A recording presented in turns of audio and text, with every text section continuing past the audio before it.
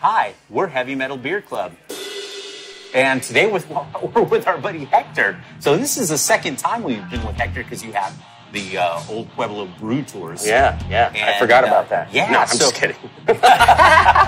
So we went on his brew tour and we shot a bunch of cool different places. Yeah. And then COVID hit. Yeah. Yep. And so, but that was a few years ago.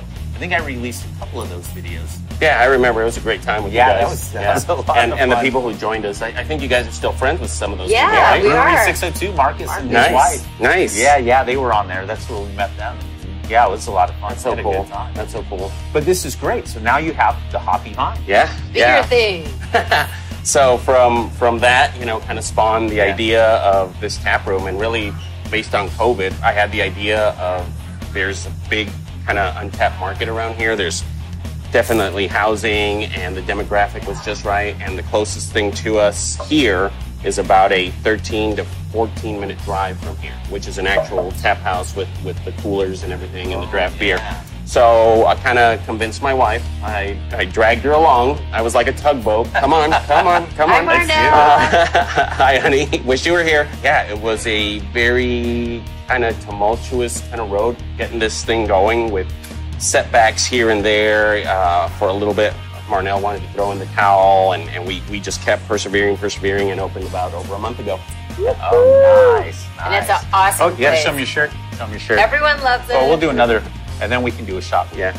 Showing your Go Raiders. Yeah, the game is on right now. Yeah, I think we're losing. But anyway. Yeah, you can come here and watch the games, and they've got wine and beer. Yep. Cider. Oh, yeah. Everything. And you guys have sake in the cooler. Yep, we have which sake. I love sake. Yeah, one of the things we wanted to do is really provide something for everybody. So when I told Marnell about the idea, she was like very adamant about having a good number of wines. Because we've gone to other tap rooms and we love other places, and we saw that their wine selection was and can be a little limited, and they're more beer focused.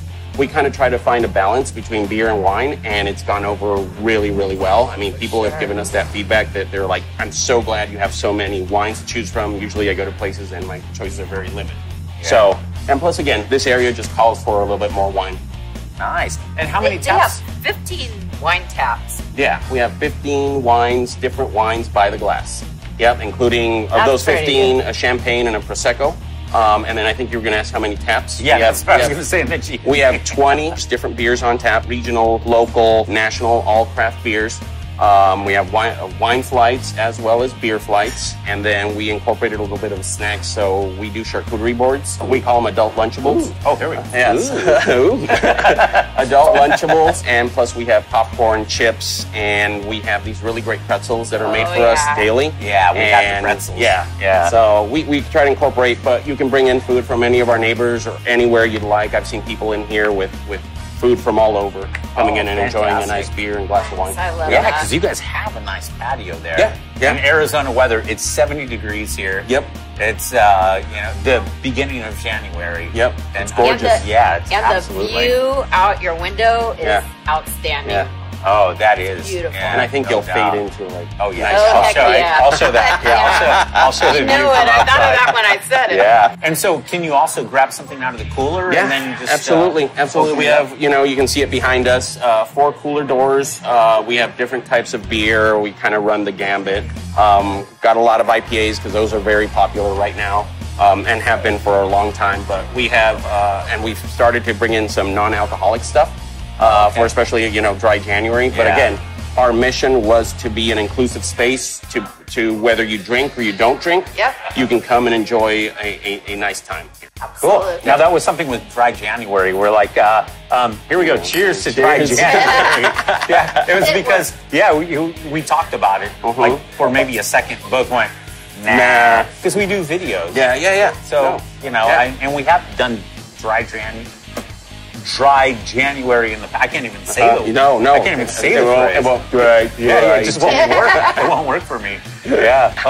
So I was going to rib you if you would have said no about opening up, because this is the guy here who will stand in line at Fry's and crack open a beer while he's waiting in the long line. That's right. That was actually disclaimer. That wasn't Fry's. Sorry, Fry's. It was Safeway. Oh, It was a Safeway that was closing its doors, and we were waiting in line, and I had beer in the cart, so I cracked one open. What were they going to do? Kick me out? The store's closing anyway. So I think of that, and I think it was a good idea. yeah, it definitely was. Definitely was. Yeah. And so the location, though, it's this is Oro Valley, correct? Yeah, this is Oro Valley. We're located in the Oro Valley Marketplace. It's basically Oracle and Tangerine. I know for some people it's the other side of the world, but again, we chose this area just because we saw it was kind of vacant of this kind of concept, and the feedback has been overwhelming. Like, we're so happy, you're 2 minutes from our house, you're 5 minutes from our house. We get people from Catalina, Saddlebrook, all coming and enjoying themselves. That's so awesome. And so for those of you who are not from Arizona, that is just a little bit north of Tucson. Yep. So it's real close by. It's not a bad drive. It's a beautiful drive. Yeah, it is. It is. I mean, we my wife and I live about, call it 10 minutes from here, so it's very convenient for us too.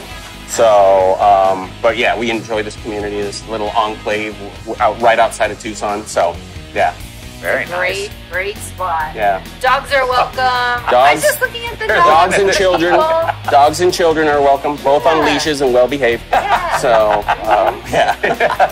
All right. And potty trained. Yeah, both. Yeah, definitely. So, yeah, like I tell everybody, you come here, please tell your friends. Tell any enemies that you know or still kind of, are against. Yeah, we'll tell them all. Any exes you still talk to? Yeah. Tell them. We don't care. Everybody's everybody. Come on down. Follow them on Instagram. Yes, the Hoppy Vine OV, and also on Facebook and at thehoppyvineov.com, our website. Yeah. Cool. And something we failed to mention, Hector got busy, so he had to take off to go do stuff. But we want to talk about the $3 mystery beer. So it's $3, and it's the beer tender's choice. Now, it could be anything. It may not even be beer. It could be a seltzer. But it's guaranteed to have alcohol in it. So that's a good thing. And then also they have happy hour. What were their happy hour hours? The happy hour is, I think, 3 to 6. There you have her. Come check out the Hoppy Vine. It's a good time. And thank you so much for joining us here at Heavy Metal Beer Club. Please stay safe, drink responsibly, and stay meta.